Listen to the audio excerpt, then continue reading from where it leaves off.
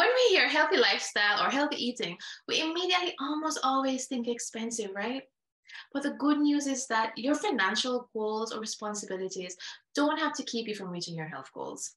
Hi there, I'm Dr. Chybar-Virgo, and I host a free program called Health Talk Sundays every Sunday at 5 p.m. via Zoom, where we invite different speakers to present on various aspects of health, which can include like the physical, mental, financial, social, spiritual aspects of health.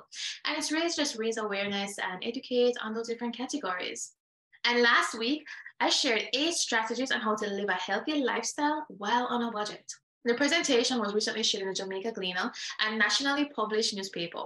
So I posted a full presentation here for you all to enjoy. Have fun! Right, so the topic for today is living on a healthy. Thank you so much, Vivia. It is healthy living on a budget, right? And this is going to be such a crucial topic because right now or even years now, especially since the pandemic, right, we're living in a tight economy and really trying our best to cut down on expenses itself, right? And so we're trying to save more, whether it's for the future, because you have your priorities in place, right? I'm sure every one of you here on the call as well joined for a reason. You have your priorities in place. You know that you have to pay your loans, your bills, have to set aside some fund savings for your children, saving for that retirement, right? And doing all of that, something is there saying to you that you have to do something for your health as well. And so you're thinking about all those things you have to be putting aside funds for, but you want to be talking about your health.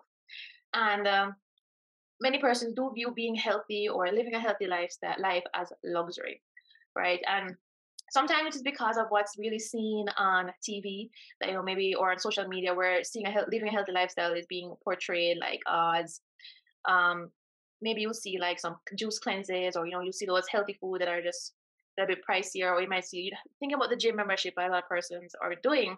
But I want to tell you that living a healthy lifestyle does not have to take money away from your financial goals. And there's several strategies that I wanted to go through with you here today. I wanted to ask you a few questions as we go along here. So how many times has anyone ever heard that living a healthy lifestyle is expensive? Can put it in the yes, put a 1 in the chat if you've heard that before. Because I want to go, okay, so I'm seeing a lot of yeses coming through. And yeah, and then a lot of time we think about, buying those fruits or vegetables, thinking about it's going to break our wallet, right? And then you kind of stray away from it a little bit. But with these things that I'm going to be showing you here today, you can see it can actually help you to achieve those financial goals that you are trying to get. So follow me a little bit before we even get started, right? So let's say you're providing your body those nutrients that nourishment needs, right? So you're performing better, you're more energized, you have more time to spend with your kids, your family, you're more focused at work, you have a healthier immune system, you're stronger, stronger for you to fight illnesses and stuff. So that means less sick days, right? So that means less money spending on the doctor visits, less money spending hospital visit bills. And if you're focusing more at work, you're showing up more for work and performing better. And let's say you have a boss and they recognizes, then it could mean a pay raise for your promotions. And that's just coming from providing your body with some nourishments there, right? And that's a beautiful thing right there.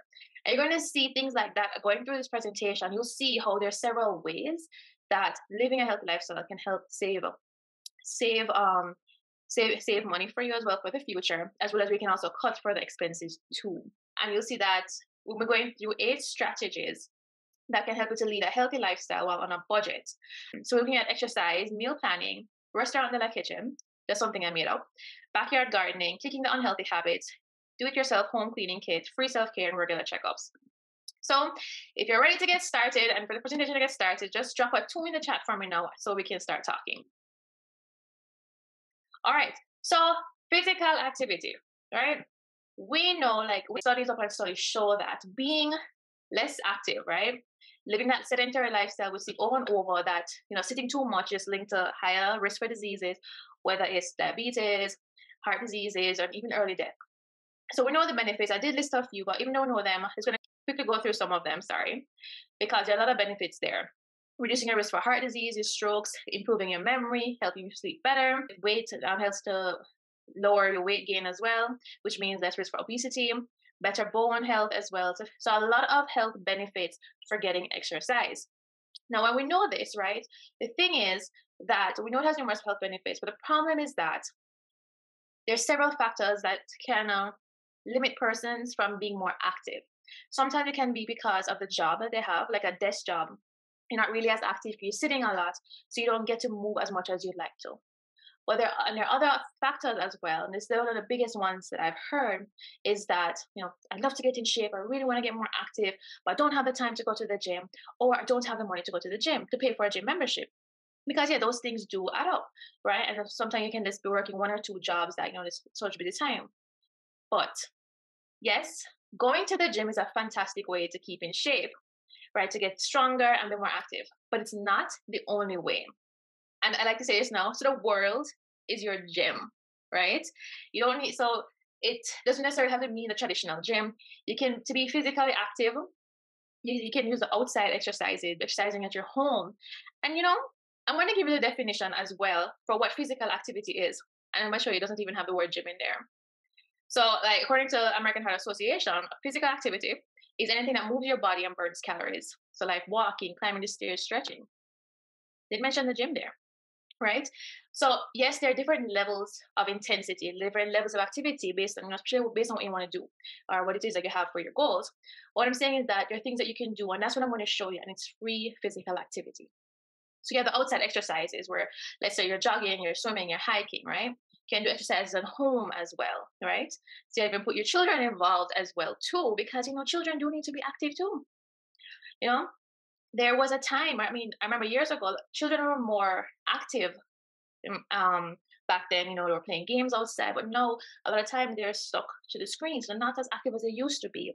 And children can be at risk for the same chronic diseases that we used to see in older persons. We're seeing them in younger kids now more frequently. So that even the obesity, that type 2 diabetes, which persons used to call an older disease, we're seeing it in younger persons now.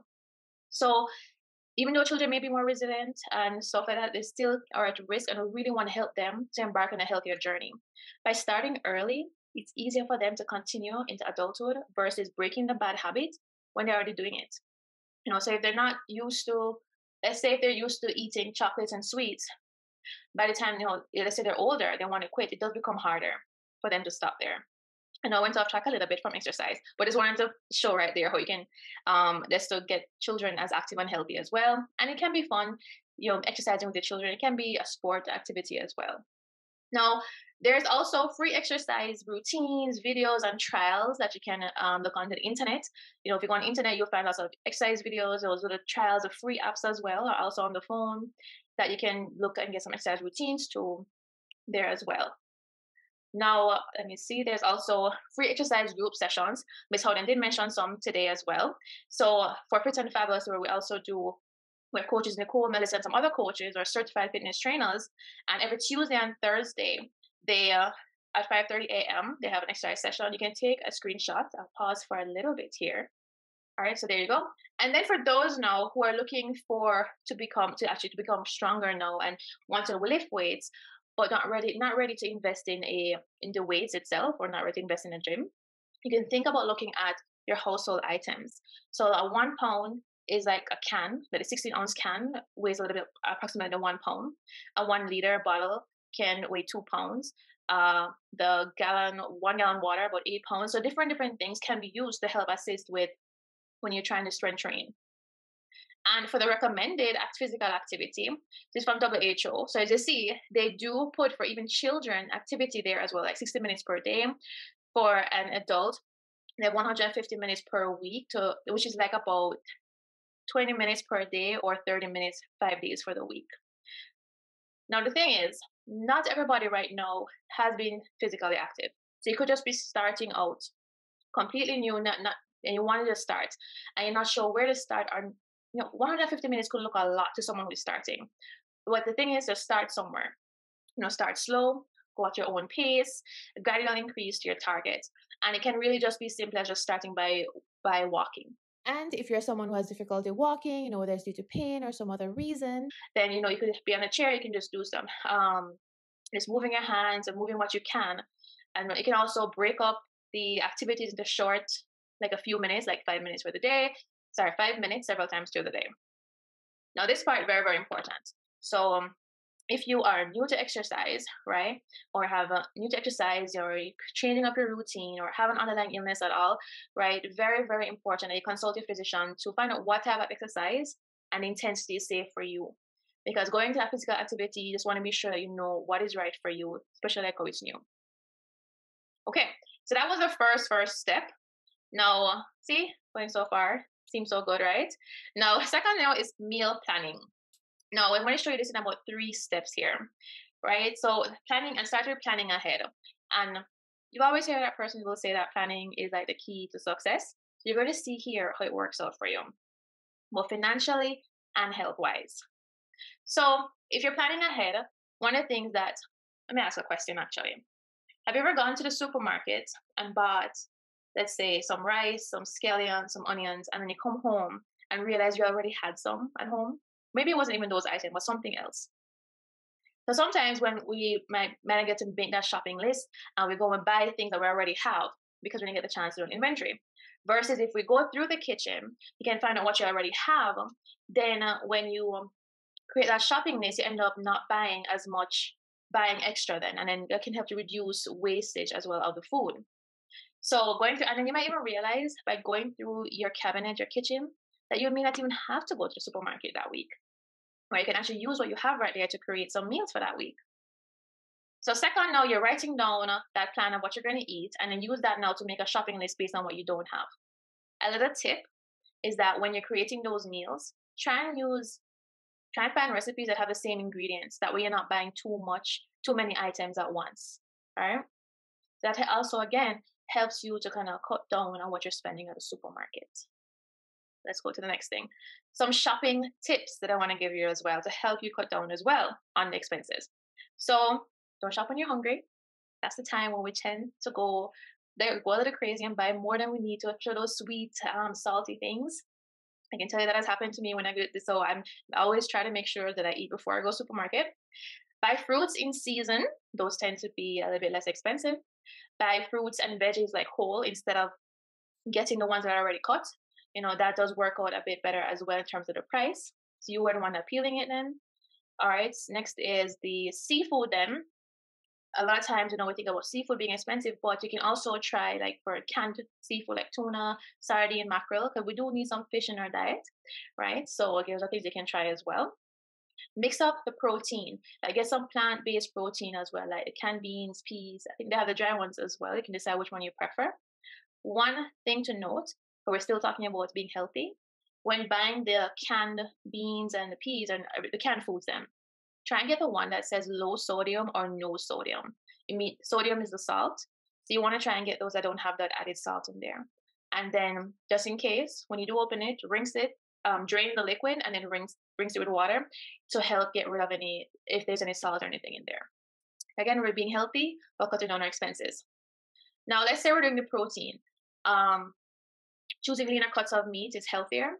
If you're buying chicken now, a whole chicken would be a little bit more cost effective than buying the mixed parts. But if you love or you want the parts, I think the drumstick, that's the legs, tend to be cheaper as well than if your other mixed parts. So those are the little things you can look at, but they can add up to make a big difference at the end. All right, so you can consider consider as well buying some things in bulk, depending on because they will last long. Depending on the things that you're buying, and the cake, some you can freeze, some you can store in a way that it can last longer, and it does tend to be at a cheaper price when you buy in bulk. All right, next is checking for sales, like discounts that the companies and supermarkets may have, and enrolling into their discount and reward programs. So I know, like Miss Howder mentioned, I Can Mega Store earlier. They do have a discount or rewards program that for the customer they can use as well to help get that, and that does make a significant difference as well. Okay, now we're going to the third step, which is prepping meals, and again, some more tips in how you can help cut down expenses here. So, have you ever heard the term "time is money"? Now, how much on average do you think you spend in the kitchen when you're prepping a meal? Like, say you're cooking dinner. I'm just going to wait a little for this one. Let's say you cook Sunday dinner. How long do you think you spend in the kitchen to cook Sunday dinner?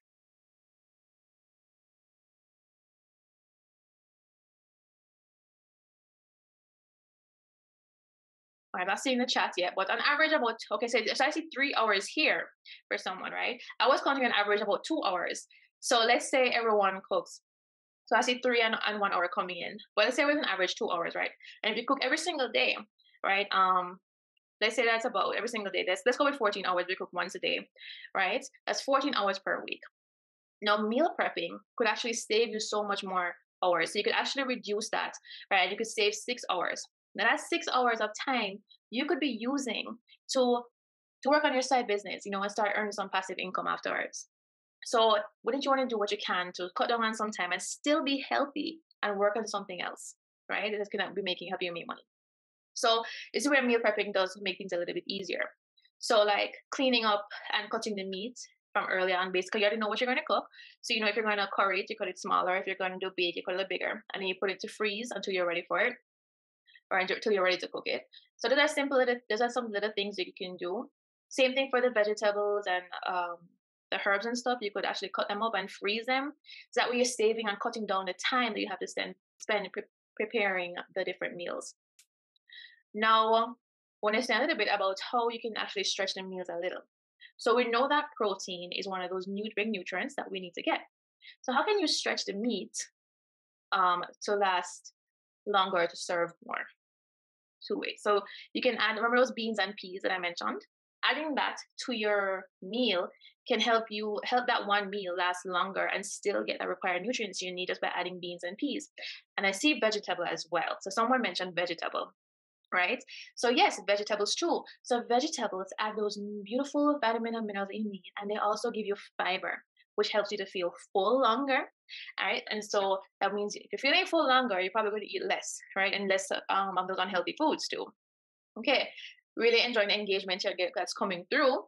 Okay, so that's another tip as well. So you can add those vegetables, those beans and peas, to help stretch the food a little bit more.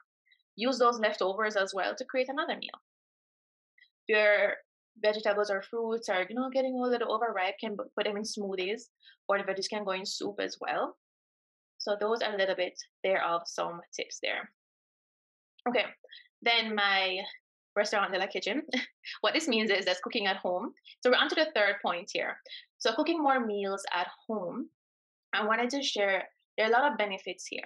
And got a source there from John Hopkins, where they did a research that shows that persons who cook more at home, they eat healthier. They tend to eat healthier and consume less calories. So than those who actually don't cook as much. So that means you can still eat out, enjoy eating out, yes, but because you're home and you're cooking a meal, you have more control over what you're eating, what goes into your food, and the portion size as well. Right, so a lot of benefits there. Right, so, and it also helps to cut down on the expenses. And I did a few calculations I'm going to show you in a little. But I want to talk about that portion size and what goes into your food. So let's say most times when you eat out, right, the fast foods especially, they tend to have higher sugar, salt, and fat content, which is not so good for your health.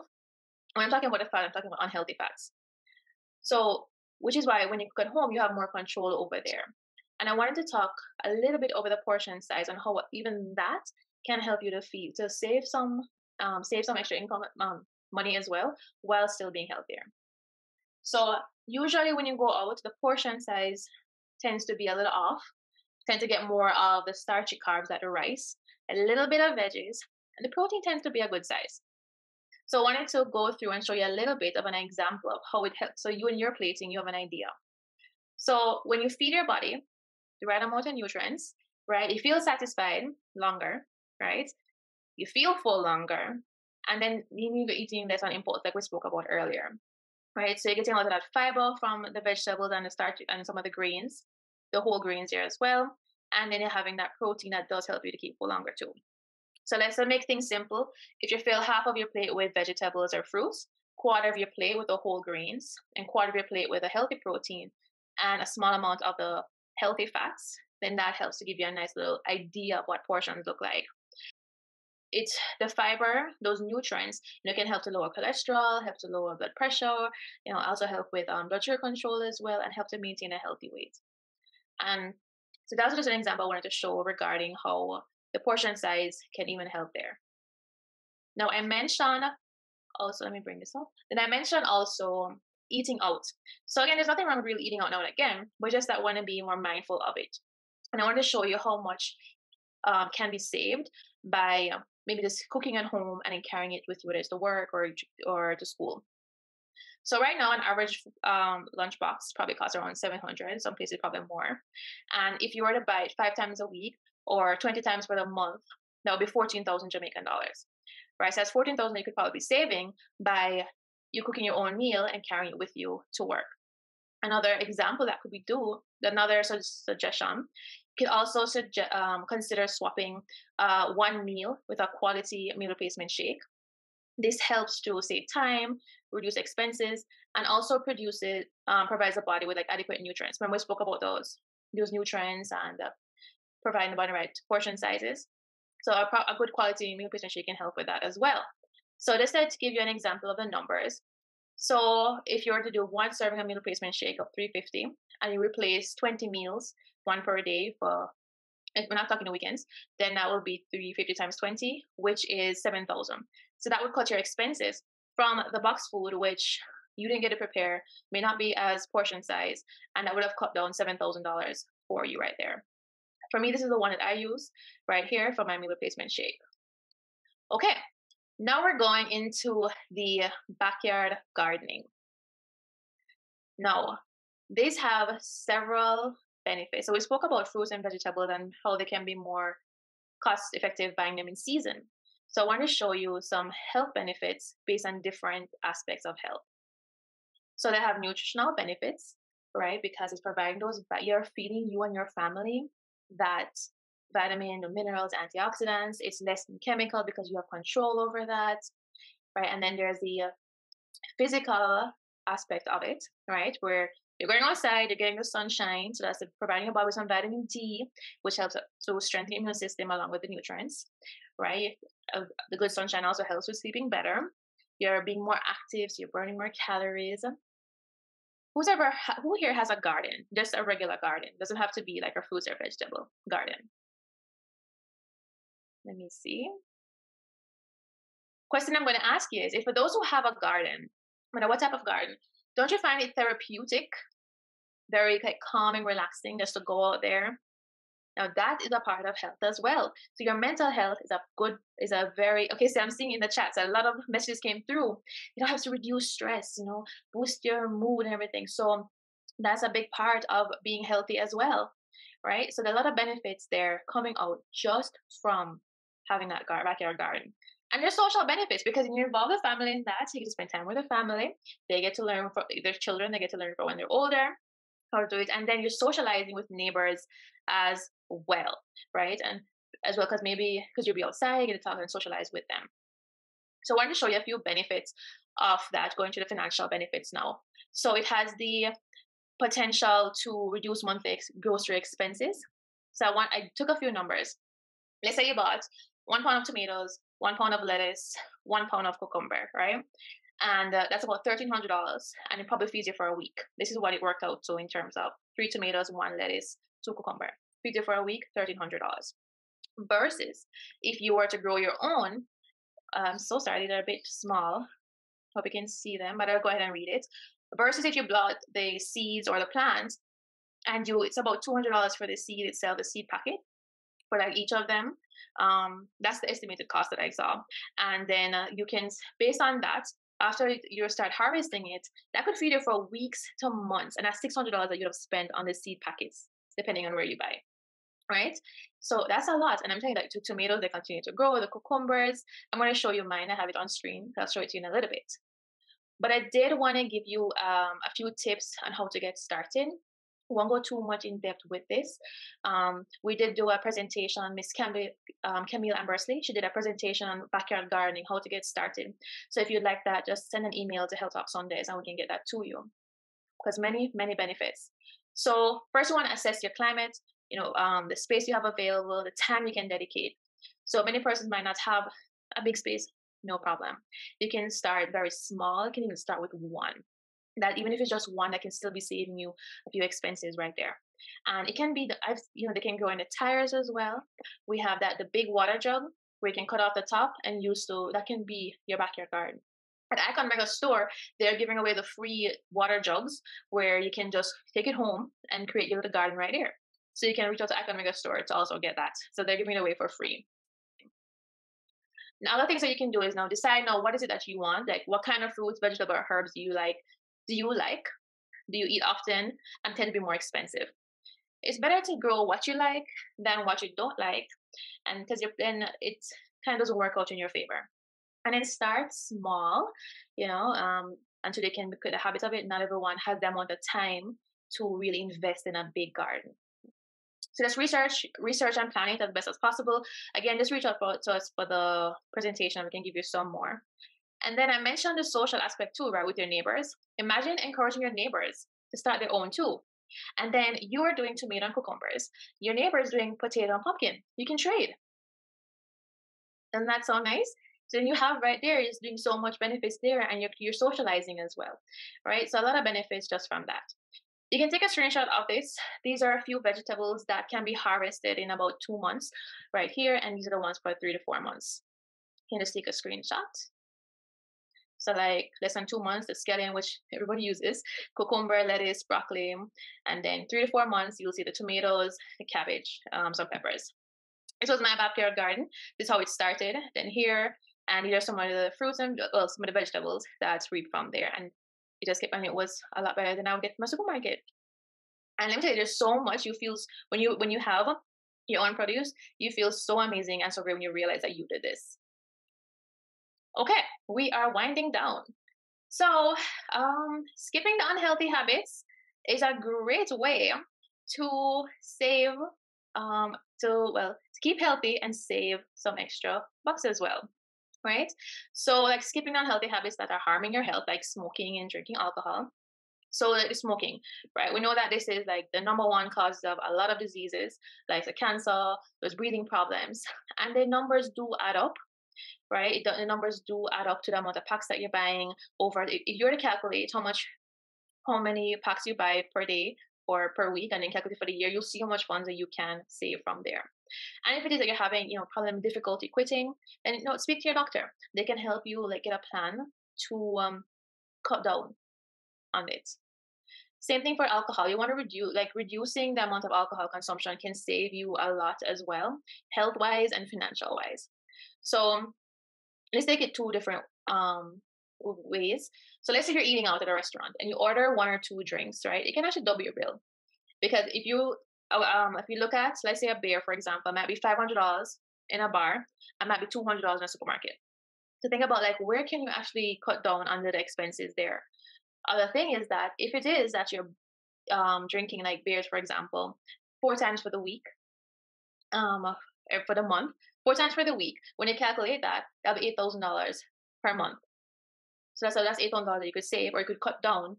Let me see in the chat, it's coming up. So okay, and I'm seeing some homemade juices coming through as well. So thank you so much for giving the different other solutions as well. So those are some other things as well that you can do, and you can work it out. So sometimes when you're buying them, it seems like you pay for $150 here, there, and there. It doesn't seem like a lot, but in the end they add up. So those are some of the things that you can look at to see where your money is going and how you can save. Now this one here is one that tends to get overlooked sometimes when it comes to your health. So when it comes to cleaning agents, a lot of the chemicals that the cleaning agents use are loaded with like hazardous chemicals, and which harm to the health, can affect your skin, your breathing issues, so many other health problems. Now there are some that are becoming more green and are healthier or less harmful that can be used. But I did want to show a few, and they can be expensive. Like maybe one bottle can cost $2,000 or more, and most times we have 3 different types of cleaning agents. Now there are some that you can just replace with something that you can make at home for yourself using like vinegar or baking soda. So I'm going to tell you a few that I use. So for like cleaning the glass or the mirrors, I would use like vinegar and water in a little spray bottle, spray on it, and just wipe with a paper towel. And it shines the same way, it removes the grease. So yes, lime as well can help to be a cleaning agent too. For a clogged drain, and many persons know this one. If you put some baking soda down the drain and followed by a cup of white vinegar, you'll see that little reaction. and then let it sit for a little bit and add some hot water to it. It does help to clear it a little, or you can use the snake drain to help pull out because sometimes it's hair and stuff that are clogging it. Mixing these three, like baking soda, vinegar and dishwashing liquid, I can be used to like clean like the surface of some areas like the sink, the bathroom, and stuff. Different things. So there's simple little changes that can help to improve your health. Now, moving. I think we have two left. So free self care. A lot of time when we hear self care or for ourselves, we think we have to wait for a vacation or to travel somewhere, right? But you can take care of yourself every single day. Your mind, your body. Self care is free, right? And there are healthy ways to just relieve your stress, and they don't really cost much. Like going outside in nature, and we already spoke about that one, right? Meditating, getting or being grateful, spending gratitude for yourself, for getting in touch with your spiritual self, which based on whichever religion it is, right? But there's so many things that can help with self care. I'll have a few journaling your thoughts, doing your own facial, spending time with family and friends, playing games, just connecting with someone, taking a break from work when you can. Sometimes you just need that little 10 seconds to take a deep breath or just 2 minutes, just get your thoughts together and just calm the mind back. Listen to music, deep breaths. There are various ways that you can um, take care of yourself. All right. Now the last one. Okay, so it was eight. All right. Regular checkups. Engaging in healthy behaviors. A lot of what we spoke about, right? So, maintaining healthy weight, getting a regular physical activity, avoiding smoking. Went through all of that. Those healthy behaviors. And yes, those help to lower your health risk, right? And of course, we mentioned how those could help you avoid those costly visits. But let's not forget about the regular checkups. I have to pause for that one because it's very, very important. Now, regular checkups, they can help you to stay well overall and catch problems early. So, catching problems early before they become a major problem. So, saving money they could help you save money on medical treatments later on in life, such as medication, surgery, um, all those type of different treatments. Because if you catch it early and get a handle on it from earlier on, and if you can get that done, then it can help you to live longer, healthier life, and really enjoy that retirement that you set up for yourself.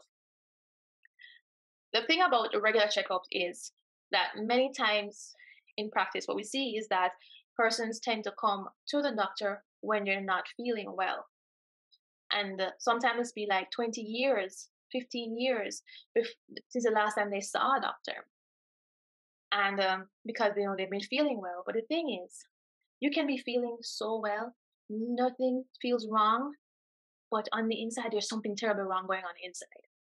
And sometimes by the time you get that happens, there's not a lot that can be done. So really want to get those checkups in, right? And and that's just one reason why that can help. So we mentioned about the healthy behaviors, but there are also things we can't control, like our genes, right? So you go to your doctor's asking about your family history, right? That helps you to figure out what you may be at risk for based on your genes. So you can start checking for those things earlier on, right? So other things as well, like checking the social history, the smoking and the alcohol exposure, as we mentioned earlier. But I wanted to show you like an example of how getting that regular checkup is so important. So let's say a routine pap smear then for a woman, right? If let's say a woman gets it early, gets it on time, they see that there's something a little abnormal. So they start right away. And then they treat it right away before it can become cancer or cause any problems.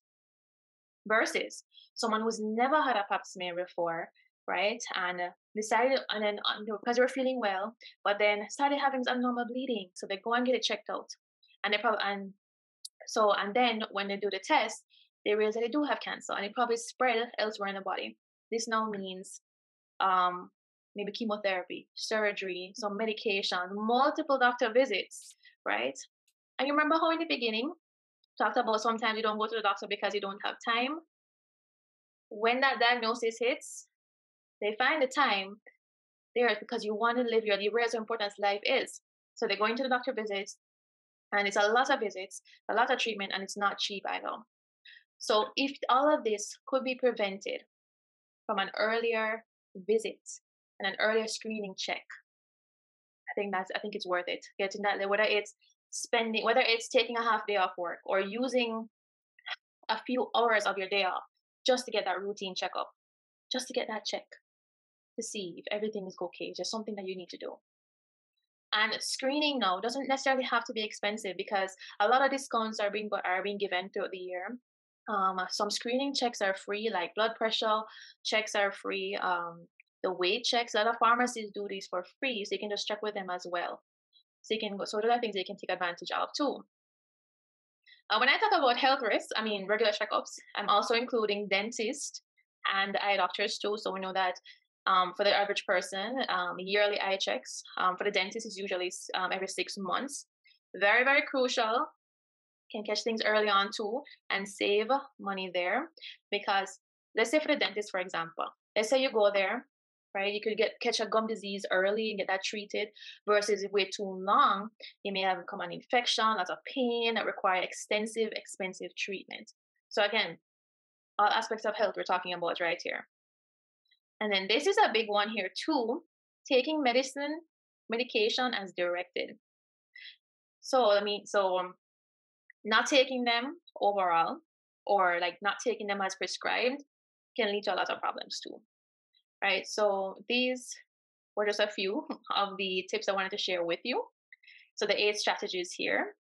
So free exercise, planning ahead, shopping smart, cooking at home, checking the backyard garden, kicking unhealthy habits, reducing health risk and expenses with your own cleaning agents, free self-care, and spending that few dollars for checkups to reduce potential big expenses. So as we go through, I just want to say that there are a lot of benefits there for caring for your health while you're still caring for your finances for you and your family's future. And I know I mentioned several options here today. I went through 8 and I went through different aspects because you can go through and decide which ones you want to start with. Because maybe you're already doing your regular checkups, right? Awesome. So then find something else that you could probably start right now. Just do it one step at a time. And remember to involve your family. Because when you involve them, it makes it easier for them to adjust so it doesn't feel like overwhelming or deprived as well. And also helps to bring you and the family closer. So imagine you and your children, like your children becoming a little chef, or they're coming in the garden and they're learning from an earlier age, or they're wanting to shop. It excites them a lot too to be involved.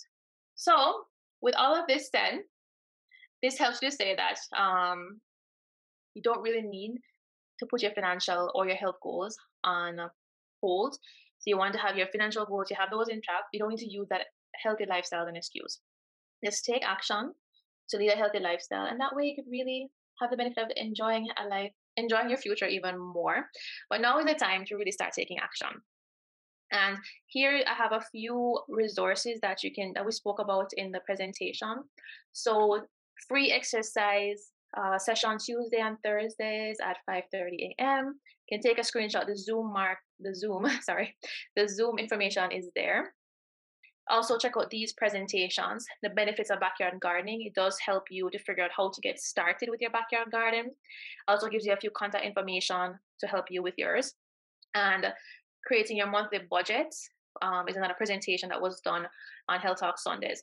Very valuable information given there. You can take a screenshot and send us an email for the ones that you like. All right. Well, thank you so much. That was my presentation. Thank you for having me on today.